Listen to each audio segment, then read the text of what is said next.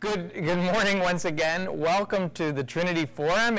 It's been a little while. I guess we'd say it's been a minute, a couple months since we've had one. Happy Pride to you and blessings to each and every one of you. This morning I'm joined by Jess Sellers and Ashley Fahy. Am I pronouncing that right, Ashley? Fahy? Fahy, okay. Ashley Fahy. Jess Sellers of PFLAG. And Jess Sellers is a licensed psychologist specializing in the treatment of adults, especially young adults and early career professionals. And most importantly, Jess was instrumental in helping to establish the now 37-year history of a relationship between Trinity Cathedral and PFLAG here in here in Cleveland. And so this is really special to have Jess here with us. And Ashley Fahy is a proud transgender woman and a sustainability professional. She holds an undergraduate degree in sustainable business and an executive MBA degree, and has been working in corporate sustainability for 14 years. Ashley transitioned to living full-time as her authentic self in 2018 at the age of 28. And as she moved from Michigan to Ohio for a job initially with Goodyear. There she found a welcoming and supportive environment, eventually becoming president of the Goodyear Pride Network.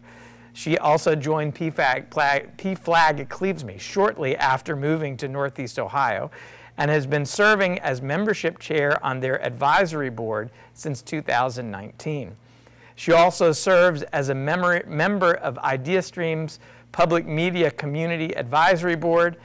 Ashley began working for Kohler Company in late 2021 as senior manager, global product sustainability, and works remotely from her home in Cuyahoga Falls, where she enjoys hiking with her girlfriend, biking, golfing, playing guitar, and spending time with her dog, Honey.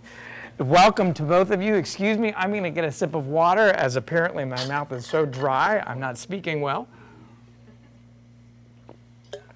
I do a lot of talking on a Sunday morning, and usually by about this time, not all the letters get pronounced. Well, welcome to both of you, and I think, should we start with a little video of PFLAG, or do you all want to start by it? I think what we'll do is that, before we begin chatting, they brought a video that shares some really important parts about what PFLAG does. Thank you. I was about 19, freshman in college. He came into my bedroom one night crying and said, "I have to tell you something." I was surprised because she had been dating men forever. I was not the ideal father when Brad and I first had that conversation. It took me a little while, and I think partly because I was afraid for him. You would like to think that we would be further along than we are, and I think the support of loved ones and family and friends and people who have been on the journey can make the difference between life and death. The coming out process isn't just about the child, the person who's gay. It's also for the parents. The key for supporting a child is actually coming out yourself. That's the huge piece. Coming out on Facebook saying, "I'm proud of my son, he's gay," or "My daughter, she's a lesbian and I love her and I'll support her forever." That's what your child really wants to hear. When they hear that, you got them. I don't think a child could do this that successfully without parent support, because we're the first people to be the teachers. So she did this little poster for you. It says, "Dear Reed, I am so incredibly honored to be your mother. You are an amazing young man. You are not only very talented, but have great inner strength and character. I will always love you, Mom."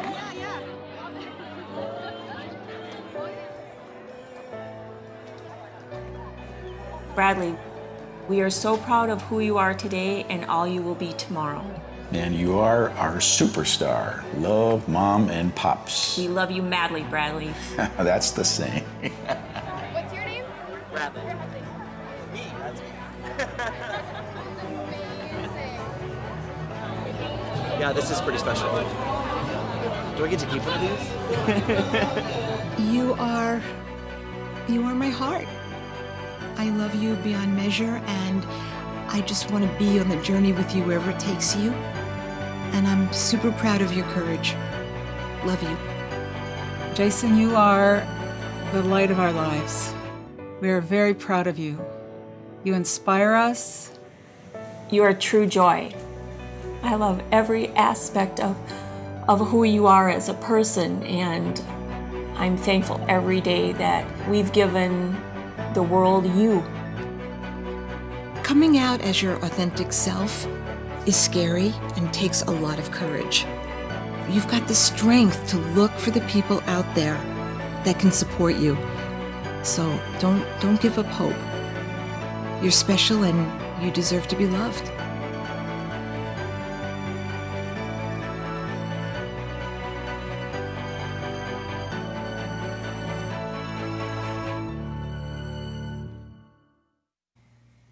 That's incredibly powerful. And my back, it's behind me, I can't see it, but I'm looking out, and I'm seeing a lot of folks who are touched by this. And I know when I watched this yesterday, I was really touched by it. Why is that? We'll start the conversation there. Why do I, as a straight man, but I am a parent, watch this, and there's something about this that I believe the phrase is all the feels. You know, we get that. Why is this such an important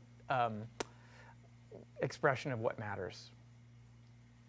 Well, I too, I've seen this scores of times, and I too still get a little emotional and choked up. I think in this world of hate and division, struggles, it's so nice to see authentic, pure love and acceptance. And I think the video captures it so nicely, and it is what has happened in a PFLAG meeting for 37 years now, most of those years here in Trinity Cathedral too. But I do think that we want to see things like this. We want to be reminded in this divisive world of ours that we have moments that come from our personal stories of love and acceptance. And if I can add to that, you know, I think the simple messages of love that we saw in that video are things that as parents, and I'm not a parent, but as parents, I think are largely expected. It's kind of part of the job, right? You assume that you're going to love your children and support them and want the best for them. And unfortunately, historically, a large part of the LGBTQ plus community have faced rejection and ostracization and, you know, and have been distanced from their families, sometimes forcefully. And so it is those simple messages that, although that should just be the norm, can be so powerful in this context. Yeah, yeah. Well, I think the authentic self and the love that speaks to what the bond that God created us to have with the people who are our family of birth, our chosen family. It's certainly universal, but we get to it through something that's really particular and needed through this. Yeah. Well, let's start by sharing a little bit of PFLAG's story. Jess, would you share a bit of, well, for those of us who might not know everything from what PFLAG stands for and what they stand for, and as well as what brought PFLAG to Trinity all those many years ago. Sure. So in 1972, Jean Manford, the mother who had a gay son in New York City, decided to march in what was probably one of the very early Pride parades. And then later on, Dear Abby wrote an article about accepting our LGBTQ sons and daughters. That was somewhere in the late 70s, I believe. And she received over 7,000 letters at the time asking, how do I find a PFLAG group? And so PFLAG groups began to emerge in the early 1980s, and ours started here in Cleveland in 1985. I want to just mention a couple of things about our beginning here, because it's really wrapped around and it's anchored here in Trinity Cathedral. Even for those of members who are here, some of you might remember that you had a basement, and so that basement, the Comarts room, is that right? Yeah. Thank you, Toby. And that's where we met. And the story goes that Rob Daroff, an undergraduate student at the time at Case Western Reserve University, urged his mother to establish a PFLAG meeting here in Cleveland after attending one at Akron. Akron was the first one in the state of Ohio. Ours was the second one to establish itself. Rob went to dozens of churches and facilities in the Cleveland area, and it was only Trinity who said yes. At the time, if you remember, this is not long after the Anita Bryant cases and speaking out in Florida, and it was not a good time for acceptance and welcoming LGBTQ people here in Cleveland either. Jane and her son, Rob, actually appeared on local television programs using just their first names for fear of retribution. But when you think about the courage that they had to start this, it was amazing. So I'm kind of the tag-along because Jane and I was working and worked at Case Western Reserve University as the director of the counseling center for 34 years. And Jane pulled me aside one day and said, "Will you help me do this?" And as she tells the story, she and I both thought it would probably be 3 months to a year that we would be doing this here at Trinity, and here we are in our 37th year. There continues to be a great need, I think, for this kind of venue, this kind of safer space for us to talk and help families, parents, family members, and LGBTQ individuals to come together and talk. And I think that storytelling is so important. I'll pause here because I wanted to just give you a little bit of that history. But I do think the storytelling, as you heard on the video, occurs in rooms like this or in our Zoom calls, and that really makes a difference. Great, thank you. And I would say I was there for, we were to have the 35th anniversary, yes, and that was the first October of the pandemic. Right. And then last year was the 36th anniversary, and we gathered. And I remember part of our conversation helped me to realize, I'm certainly grateful that 37 years ago this was a space for you all, but it's not hard to look at these past 3.5 decades and realize how much that relationship has shaped Trinity. And how much we have been informed by that. So it's certainly been mutual. Oh, that's nice. And I think we are that much richer as the place that God intends us to be because of it. So we're very grateful. We're very grateful. Very good. So Ashley, what is your relationship with PFLAG? What brings you? You shared beforehand a little bit what brought you to Cleveland. Goodyear, right? Originally, right? Yes, that's right. But then what brought you to PFLAG? Yeah, that's a great question. So, and to give a little additional context, I think thank you for the introduction earlier, and thanks for having us. But as a transgender woman, I didn't, I've felt this way my entire life, but I didn't really know what it was. I didn't take the time to explore who I was until after I was, grown up and married for almost 5 years and, out in the world. And I think a large part of that was probably because of the environment that I grew up in. I grew up largely in the 1990s, and the culture we live in now is much more comfortable talking about these issues, even if there's not necessarily universal support, unfortunately. And so it's easier, I think, for young people today to feel more comfortable being themselves. But yeah, that was my journey. I realized that I was transgender in 2017 when I was 27 years old, transitioned a year later. And it was the job with Goodyear that brought me here. But I actually, because I was just on the cusp of coming out, I had not really been out publicly yet. And so I had to apply to the job with Goodyear with my previous name and my previous pronouns, and my LinkedIn profile, had my old picture on it and everything else. And when I showed up to the in-person interview in Akron, I was wearing a suit and tie and, the whole 9 yards. And I knew that, I wanted to come out to the hiring manager. I didn't want this to be a secret. And so I asked if I could have lunch with the hiring manager before I left the interview. And at the end of the lunch, I said, you know, there's one more thing I'd like to talk to you about. I'm a transgender woman, and I am ready to transition. But I said, you know, it's not something that affects my education or my work experience or my ability to be effective in my position. But I think that it may be easier for, you know, people at Goodyear to just get to know me as Ashley versus having to meet me one way and kind of make a transition with me, right? It is more complicated that way, although people do it all the time. And she came back almost immediately and said, well, we have a group called the Goodyear Pride Network on campus here. And, you know, she said, I think we have, you know, LGBTQ inclusive health benefits, and our team is really great and wonderful. And 3 days later, I got an offer from Goodyear for that job. And so I was able to start on my first day as Ashley, which was a little scary, but also very exciting. And I had nothing but support, you know, within that organization in the 3 years that I worked there.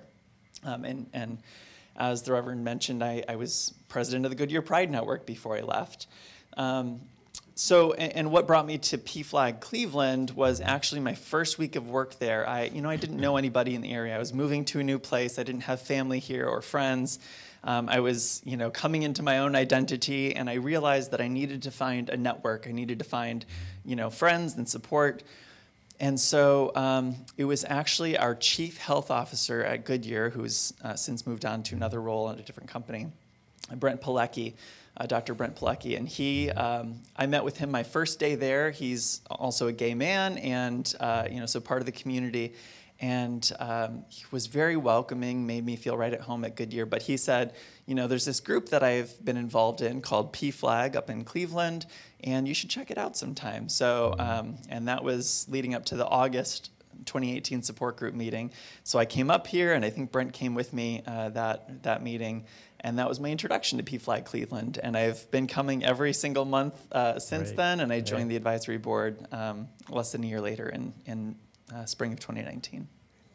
Ashley, your story really brings home for me the importance of organizations like Goodyear or any company creating not only a place of safety, but also to provide a culture, but also resources that allow you. And it sounds like the coincidence of timing really emphasized that allowed the clean break. But the fact that they were there, it's a reminder that any of us, whether our organization is a church, whether it's you name your company, the ability, the need to create systems of support is really vital and important. Absolutely. And I think not just from a social perspective, it's great to have that, you know, me coming into that organization and feeling supported and feeling at home, but even from a business perspective, you know, for companies who have employee resource groups or business resource groups like the Goodyear Pride Network, it helps to create a deeper culture within the organization, and that helps you to attract and retain, you know, new associates and existing associates.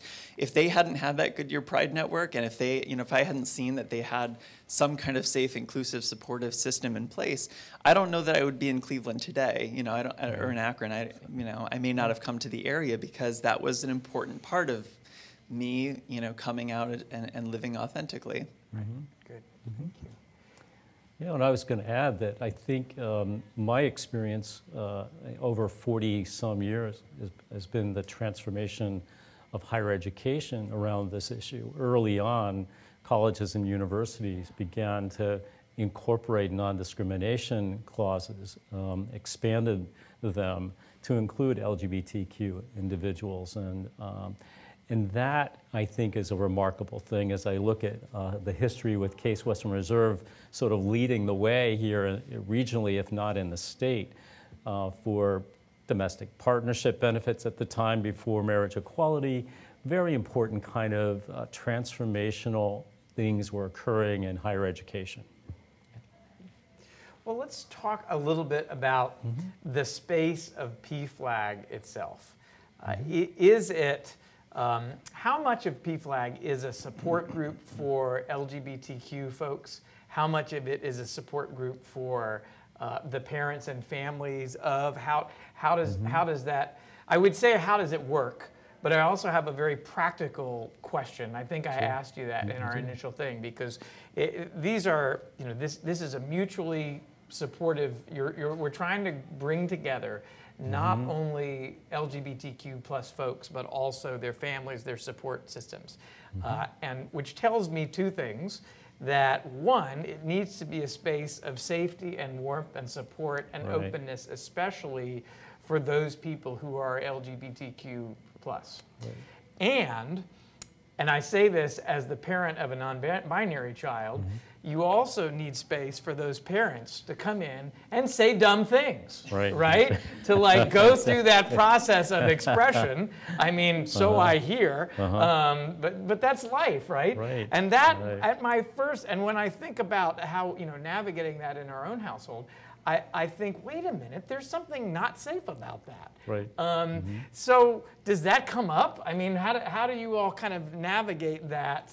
And maybe it's the most sacred space. Tell me how that works. I guess that's a bunch of questions. Well, like, how does it work? And then, how do I deal with Owens' weird question, right? Why don't you put him in the room? I assure you, we heard some very dumb things, and some of them came from my mouth, I'm sure, over the many years. But I think so many PFLAGs, probably almost all, I think, in the country, and there are over 425 to 450 of them nationally. I think they have historically separated parents and I know they may come together all at one time, but they have breakout sessions and rooms to go for affiliation for LGBT individuals and one room for parents. But Jane and I, Jane is a licensed social worker and I'm a licensed psychologist. And I think we bring a unique quality, a perspective about the value of bringing people together and having them talk in the same room and allowing them to say, ask questions that are really sort of 101 kind of LGBTQ, PFLAG 101 kind of questions. And in the safety of the room, in this confidential group, which we always stress, we have found that the dynamic between and among individuals, it's sort of an intergenerational kind of experience. And this concept known to psychologists as the recapitulation of the family group. Sounds like a long and involved title about that, but Irving Yalom wrote, a famous psychoanalyst, wrote a book about group psychotherapy. And the one thing he mentioned is that groups have a curative factor. And we bring that notion into our PFLAG meetings, recognizing that when we can reconstruct to some degree what it might be like to have a dynamic discussion between and among young, older, straight, parents, out, trans, this interaction is very rich, and it actually brings about, I think, a large degree of tolerance for parents that are a little bit behind on the pronouns, perhaps, or hearing somebody, express their frustration and anger, as well as their tears and sorrow and their struggle. So I love the dynamic. I think it's one that sort of comes from the social work and psychology kind of background that we bring to our PFLAG meetings.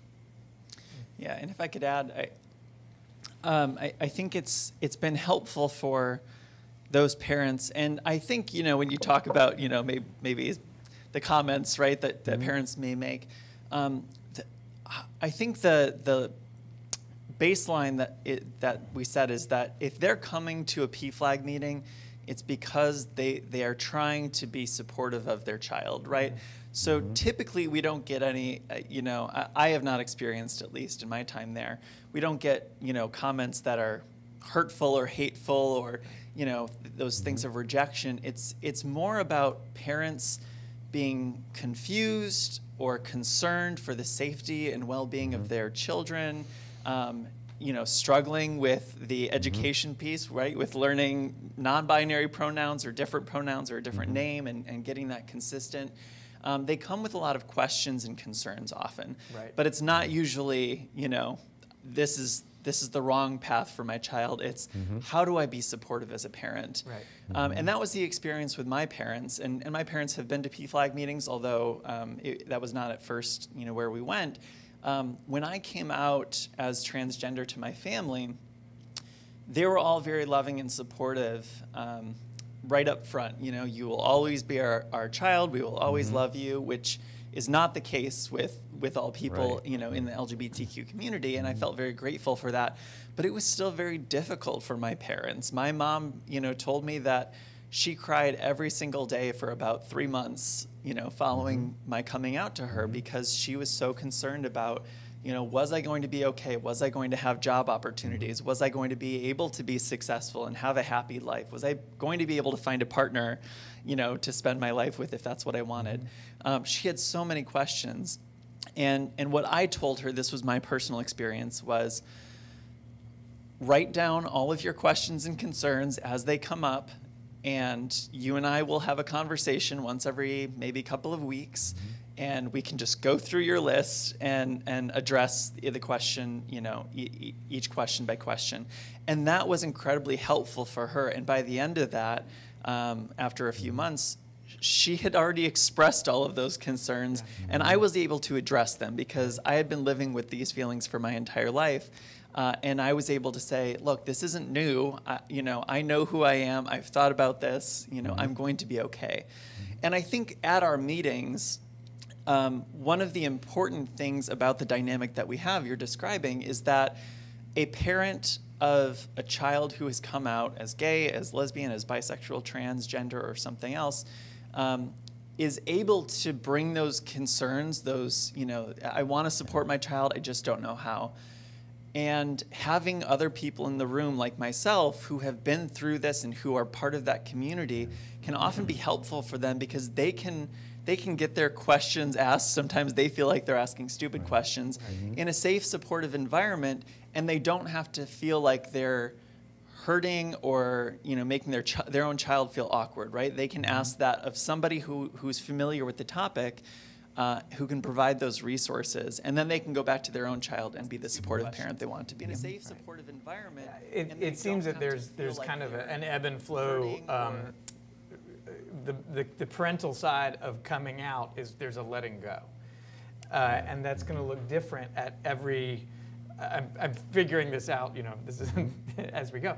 But that's going to look different at every stage of parenthood. What is the age of the child? Right. Because that's what parenthood is about anyway, right? It's not being a parent anymore. It's not about loving. It's about at different stages of a child's development of letting go of who you thought they were at that time and giving space to grow and to flourish.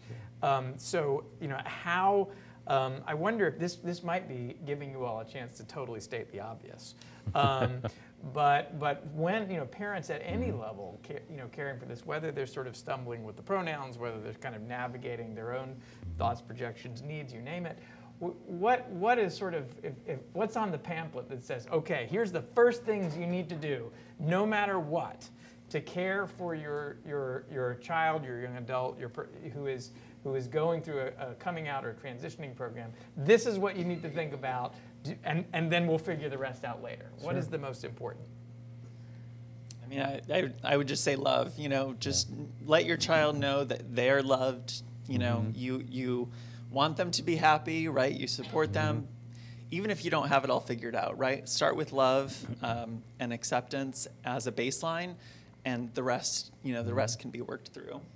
And I think, too, sometimes when it does begin for a parent, that they have intense feelings of loss, painful kind of loss in terms of the dreams, the hopes and dreams they may have had about, a daughter having a wedding wasn't, early on, before 2015, many parents spoke of, like, my daughter, I'll never be able to walk my daughter down the aisle, or there were moments, I think, in our conversations where parents just had to cry about this loss. And if parents are struggling, then I think the primer for me is, hey, get yourself to a PFLAG group, begin that safe conversation with people who have walked that path, walked that mile or two before you, so that we can help you and get the kind of help you need. Back to one of our stories too, that I think it was just a beautiful moment about a year ago. This happened during our virtual call. A young person, a transgender person, talked about how the photographs of their childhood photographs, and got to talking about how it was awkward and she didn't like seeing them. I hope I'm remembering the story exactly, but and another parent was present with her daughter, and a transgender daughter, and they spoke up and said, well, how do you feel when you come to our home and see the photographs in the hallway, walking down the hallway? And there was a grace about that moment. Her daughter said, it's okay, Mom. It's okay, Dad. He was there as well. You know, I get it, that that's part of who I was at that time. You don't need to put them away. You don't need to hide them.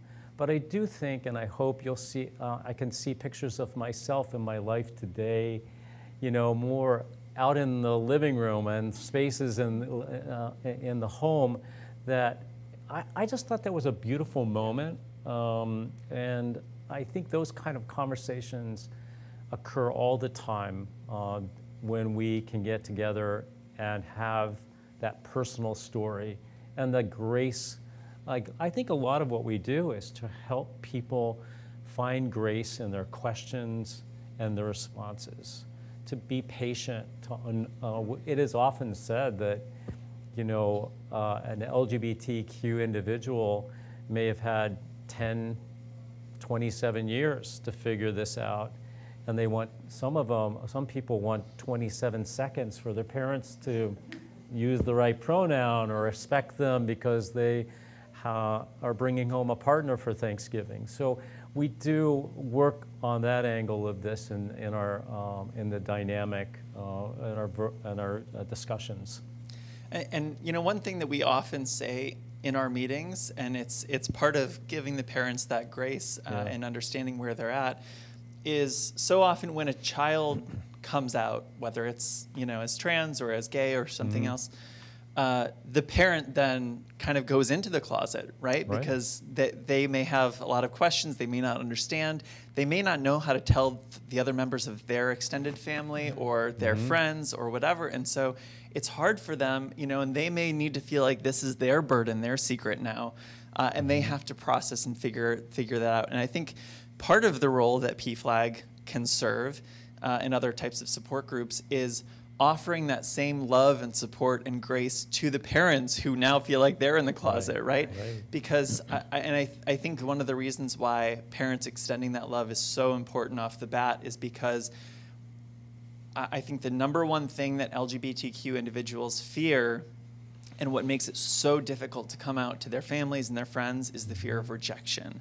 You know, that's like the number one thing. I'm afraid when I bring this piece of information to light about who I am, that I will not be welcomed and accepted. I will be thrown out of the house. I will be excommunicated. I will be not loved or not good enough or living up to my parents' expectations. And so offering that love and support from the start kind of dispels some of that tension that was there, right? And then again, you can figure out the rest from there.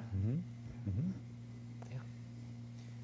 Well, so let's talk a little bit about some of the things that we'll talk about celebrations in a few minutes, but let's talk about what are some concerns right now from a legislative standpoint, some things that are in certainly naming what has taken place in the Supreme Court over the last few days, and which raises issues of equality and marriage equality in the future as well.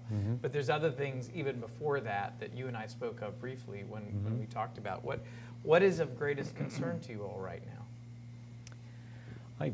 I personally believe that there's a huge health risk out there for young adults when they see state legislatures passing or considering statutes to place into law that would really discriminate against our young LGBTQ individuals, especially the transgender or gender nonconforming young adults that need time developmentally.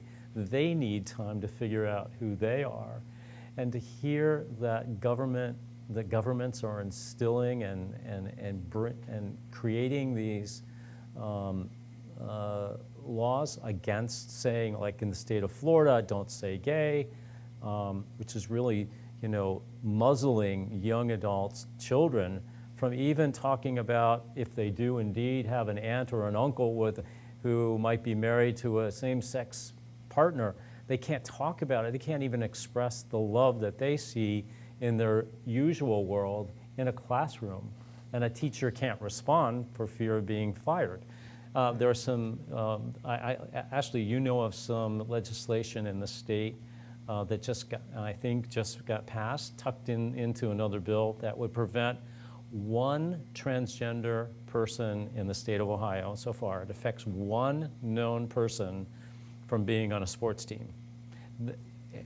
One person.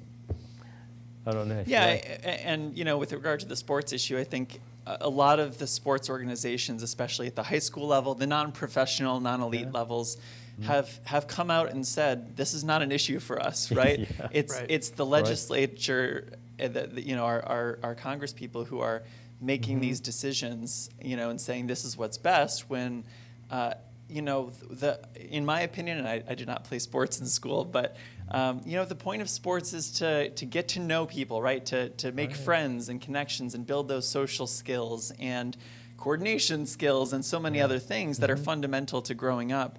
And to take that away from children just because of how they identify, who they are, when the teams themselves are saying this is not an issue for us, is really disheartening. And I think from a medical perspective, the bills that we see in many states around the country being introduced and in some cases passed, including in Ohio, around health care for transgender minors is also disheartening, especially when you consider things like puberty blockers, which are, the effects of which, it holds off a puberty until that child can make a decision, maybe with their parents, maybe with their doctor, about what's best for them.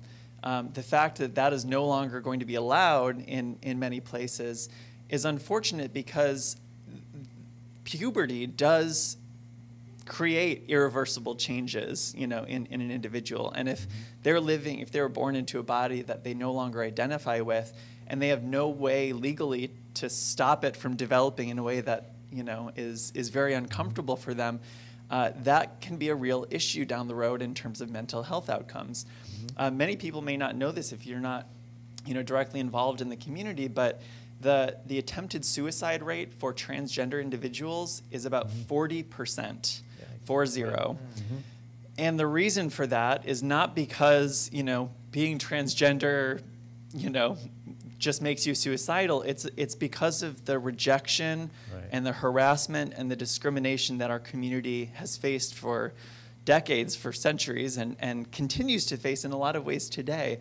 And I think things like marriage equality getting passed in 2015 and our society in general becoming a little more opening and affirming, at least at our level, not at the lawmaker level, has helped to chip away at those mental health issues. And now seeing these decisions that may affect and take away some of those rights, I think are just going to exacerbate the mental health issue and will very realistically cause our community to lose more lives as a result, and that's unfortunate.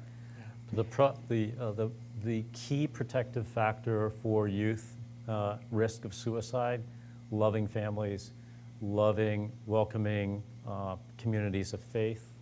We need to be out there. We have a mental health message, and we placed it into action these 37 years, and we occasionally forget this, but it needs to be stated. We have saved lives. Merely each PFLAG meet, wherever you are in a small town in central, Nebraska, or here in a city like ours, we need to be doing this work, and we're all volunteers, by the way. We join together to make sure that we're generating a protective factor for youth.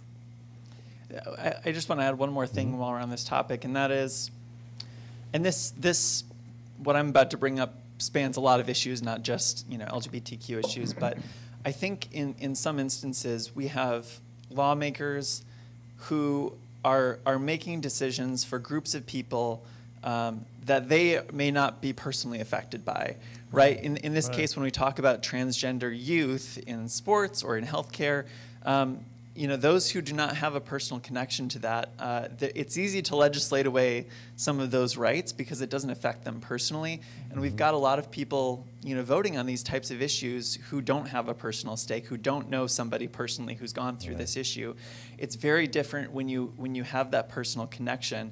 But I'll say, unfortunately, and we'll see how this plays out, but it is probably not going to stop at restricting transgender youth's rights, because we already have some lawmakers out there who have publicly said and advocated for taking away the right for hormone replacement therapy, which is a key part of many people's gender transitions, taking that away from people between the ages of 18 and 25 because the brain is not fully developed and matured at that point. These are adults that we're talking about taking away the right to for gender affirming care and medicine. They should absolutely be able to make their own decisions, and parents, along with their children, should be able to make the right decisions for them. Right. But we are seeing these rights increasingly restricted and taken away, which I think is really difficult. What are you celebrating? Wow. Well, for me, the experience of doing this for over 37 years, and some of you have actually attended. On a busy day in the University Counseling Services at Case, on a Tuesday, Jane and I would meet in the hallway and we talk about, do we have enough energy for tonight's group or what? It's like, it was a long day. And I feel that way at church sometimes. Oh, yeah, you can feel it, And I think the amazing thing about it is Jane and I, Wednesday morning, would get together in the hallway and would say, that was an awesome group. That was so powerful. That was so moving. And it kept us going for these 37 years. So I want to just give a shout out to the power of telling stories, much like you might hear on StoryCorps. Those of you who listen to NPR and know a little bit about StoryCorps, David Isay began that project and chronicles them, and I believe they're filed in the Library of Congress. These are intense moments, 3 to 5 minutes of two or a few people speaking about a changeable, a transactional moment, a shift from misunderstanding to love often, right, and respect. That's what I celebrate every time we meet and the days afterwards. That keeps me going. That makes me feel like not just our PFLAG group, but Cleveland has changed significantly. Ohio, in a large part, has been changing. We take some steps back with these kinds of legislative initiatives, but I do think the arc of progress is in our favor. I still believe that. Obama said it many times.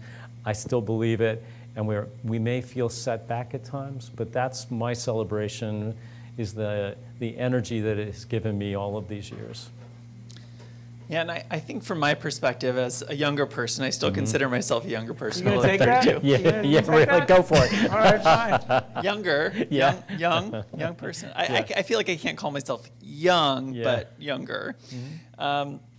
Even since the time that I grew up, and I said this was part of the reason I came out later in life and accepted who I was in my late 20s, is because the environment has changed so much since then, and largely in a positive way. Yes, we see these legislative setbacks. Yes, there are always going to be people, unfortunately, who fight against the ability for us to just live our lives and be exactly who we are.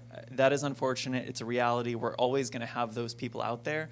But I believe that those groups of people are over time getting smaller and smaller.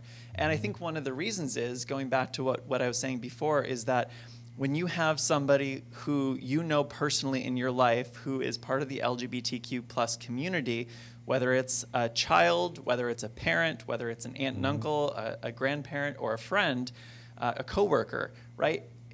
Each of those personal relationships and connections that you have builds empathy and understanding in your heart. And we've seen that over time as our society at large has gotten a little more inclusive and a little more open about talking about these things. And we've seen celebrities come out who are LGBTQ or have children who are. The number of people who don't have those personal connections and don't know somebody personally who is LGBTQ is shrinking. I was speaking at a conference on sustainability, nothing to do with LGBTQ issues, recently in February in Arizona, and I surveyed the room. There were probably 100 or more people in the room, and I just said, you know, raise your hand if you personally know somebody who is part of the LGBTQ plus community, and almost every single hand in that room shot up. And that was not the case, you know, 10, 15, 20 years ago. It's gotten a lot better, and that's what gives me hope. Is that I know that the people who are making those decisions, you know, in our legislative bodies, won't be there forever, and my generation and the generation of people who are knowing personally people in this community are going to be influencing our future more and more. That's what gives me hope. Thank you. Well, we have a few minutes for questions if anybody has one at the moment. We're going to turn our camera around and face this lively crowd. Diane. I am the grandparent of a transgender child. It's okay. And the family has been extremely supportive, at least our side of the family. There are members who have been raised in fundamentalist kinds of religions, and so that kind of thing also went on, a lot of conflict on that side of the Dan, would you stand so we can see? Okay, there you go. Oh, that doesn't do a whole lot, I know, but that's okay. Brian, would you slink down in so we can see over you? Okay. Anyway, being part of this church for the last 25 years or so has given me a total awareness of acceptance. And I just want to say that the base for some of this rejection is through religion, and I don't know how we get around that. But I wish that our voice was bolder, louder, and more prominent. For me, this past week, what occurred to me, this is not, I mean, it is, an offense against women and their rights, but it's also an offense against our religious freedom. And this church needs to be able to stand up and say that. We have the freedom to do what we believe is the right thing, and not just the fundamentalists who are backing us into a corner to act under their theology. We have a different theology, and it is against our freedom of religion for these things to be going on. Absolutely. So we've got work to do. Yeah. Thank you. Thank you. Thank you. And I know I don't speak on behalf of, you know, the church in any way, but go ahead. But I think the unfortunate thing, you know, I was raised in a Christian church and by a Christian family, and you know, that was a very important part of my upbringing, growing up. And I think, you know, one of the things that distances a lot of LGBTQ plus people from religious communities is the rejection that they find. And you know, the funny thing I think about religion and specifically about the Bible is that there are so many different facets of religion, so many different beliefs, even within Christianity, and it's very easy to cherry pick, you know, the parts of the Bible or the parts of your teachings that best align with how you personally view the world and what you want to happen in the world. And so you've got people on one side who, find these niche verses, who, in their minds demonize homosexuality and anything associated with it, right? And they'll fight to the death for that. And on the other hand, you look to the teachings of Jesus, you look at his words, and you don't see anything about hate or rejection. All you find is love and acceptance and fighting for those who are discriminated against and who are, hurt or unfairly treated. So, I hope that more and more people can understand, that those teachings within their own religion, within their own beliefs, do point toward love and should point toward acceptance. But I also think you're absolutely right that we live in a country that was founded upon freedom of religion, and that means that I'm willing to fight, even though I'm not part of the church anymore, but I'm willing to fight for the right of anybody who wants to practice Christianity or any other religion to practice that. I want you to have that right. I want you to be able to believe what you believe, but it should not infringe on other people who, do not subscribe to that particular religion, right? And that's what I would say about that issue. I think you're right. Other thoughts and questions? Toby. Yeah.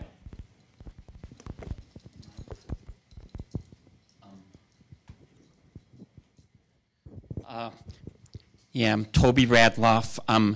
As a member of Trinity Cathedral for 46 years and a member of PFLAG for 32 years, I credit both Trinity Cathedral and PFLAG in my coming out process.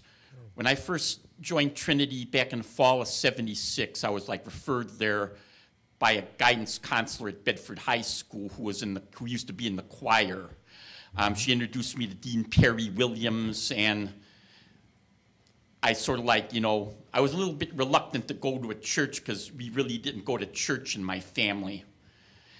And we've all been raised Protestants, even though Bedford was largely Roman Catholic.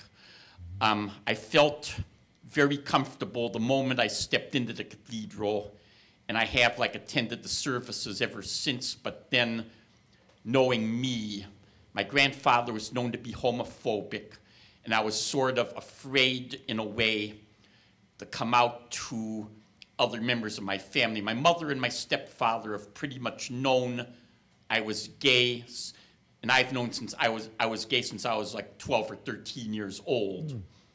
And I remembered back in 1973, I was sort of trying to explore my sexuality at school, but also I was bullied and picked on a lot, and that made me feel very uncomfortable there.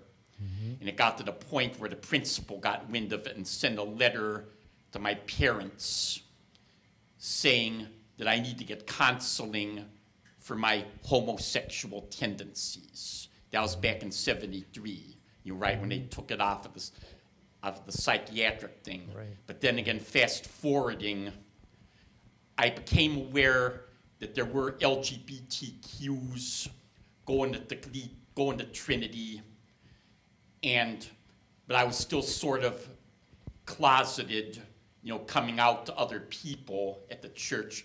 There was one time, back in about '84, '85, an out gay black guy came to the cathedral wanting to talk to people, and I sort of got to know him because I ran into him in later years at the LGBT center in a group. But I was sort of afraid to come out to him because I didn't know how other people in the cathedral reacted. And this is at a time when the surrounding neighborhood was still mostly porno shops and cheap hotels. And I just didn't want people to get any ideas. But then again, by 1990, I became aware of Integrity, and I started going to Integrity, which is the gay LGBTQ Episcopalian group, and they met up at St. Peter's Church in Lakewood. And then same year, I joined PFLAG for the first time, and I got involved with both of these groups, and I attended the meetings, and that sort of cemented my coming out process. I also started going to gay prides in 1990. I missed the very first gay pride in '89, and I was sort of reluctant to go there for fear that my parents or grandparents might see me on the 6 o'clock news. But I kept going to Pride because I felt comfortable going to Pride. I felt comfortable going to these groups. And I am out and proud. I became out and proud both with Trinity, with PFLAG, and later on, with VA, because VA has a lot of LGBTQ work in there, and they even have a Pride group there, and they have appeared at Pride parades and Pride festivals as well, with a table and that. And pretty much, and also like the social media, I'm pretty much out everywhere. So basically, most people that I know, whether it's through my high school, I've been to the reunions, whether it's through Trinity, whether it's through PFLAG, whether it's through VA, whether it's through social media, Facebook, Twitter, whatever. People know me as gay, and I have a lot of friends, even a lot of Facebook friends that I've never met face to face, but I did meet a few of them eventually, know about me. And that basically made me feel comfortable for my he, him, his identity. Good. And I'm glad to be part of Trinity and PFLAG. Good.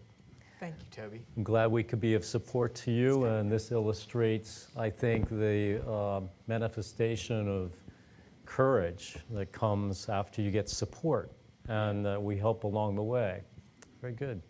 I also heard the importance of having multiple communities of support. So from Goodyear to PFLAG to Integrity to Trinity, we are all parts of individual communities, and we are all parts of overlapping communities. Absolutely. And if we include our role as parents in that and colleagues, and we continue to build all of these overlapping communities, then we're creating a more just world.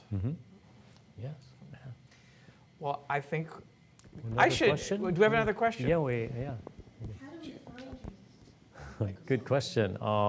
Well, if you wait, those are my cookies. Grab a cookie. Oh man. And take your cell phone and take a picture of our QR code and sign up to join our newsletter.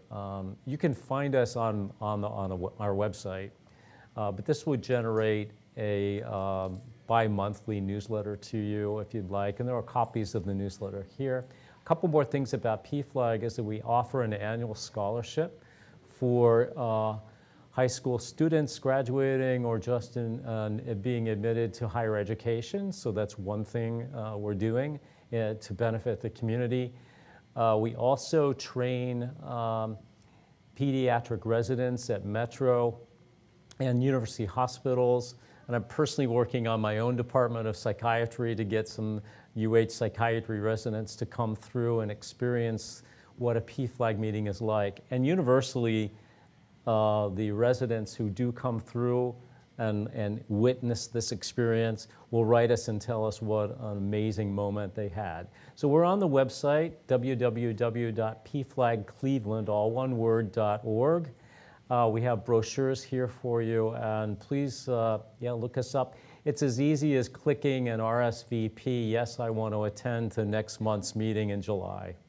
And our support group meetings have been meeting the same time of the month every year for 37 years, and that's the second Tuesday of every month in the evening from 6:45 to 8:30 p.m. And at least through the end of this year, we're completely on Zoom, so you'll find a link on our website to RSVP to that meeting.